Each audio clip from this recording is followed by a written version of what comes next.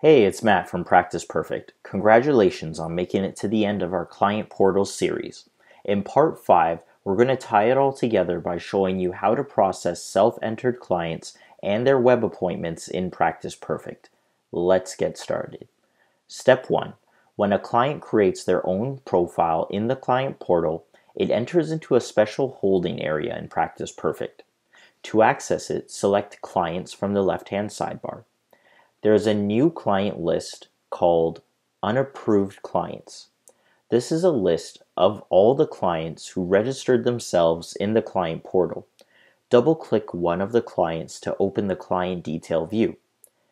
In their profile, you'll find an option called Patient Self-Entered, Approved. By checking this box, the patient becomes a part of your active clients list.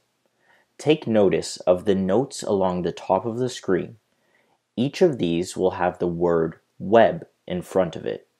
This indicates that the patient has entered details such as their referral source, family physician, payer, guardian information, and more during registration in the client portal. This information will need to be entered in their profile manually in the appropriate sections. Why? It would be very hard to match up what the client had entered versus your actual physician and payer list due to potential spelling issues and various locations. Step 2. There are 2 ways to go about letting patients schedule their own appointments online. These are discussed at length in Part 1. If the clinic has indicated that confirmation is required, then when a patient schedules their appointment online, it will be added to the scheduler. However, it will be marked as held. A reminder will pop up in Practice Perfect a few minutes after an appointment is scheduled in the client portal.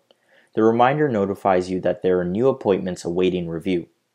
To review these appointments, click Actions and select Web Appointment Listing. Here you will see all of the appointments that were scheduled in the client portal.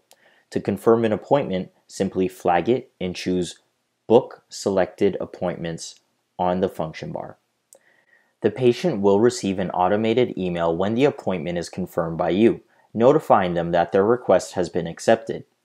Please note that appointments booked in the client portal will be added to your schedule regardless of whether or not your settings require confirmation. However, there will be a held icon in the appointment cell indicating that it was booked in the client portal and that it still needs to be confirmed by a staff member. But if the clinic indicated that confirmation is not required, it will automatically be marked as pending when it's added to the scheduler and no further action is required. And that's it. That's how you use the client portal. If you need a hand with any of the steps discussed in the previous 5 videos, please feel free to contact the support department. Thanks for watching. We hope to see you again soon.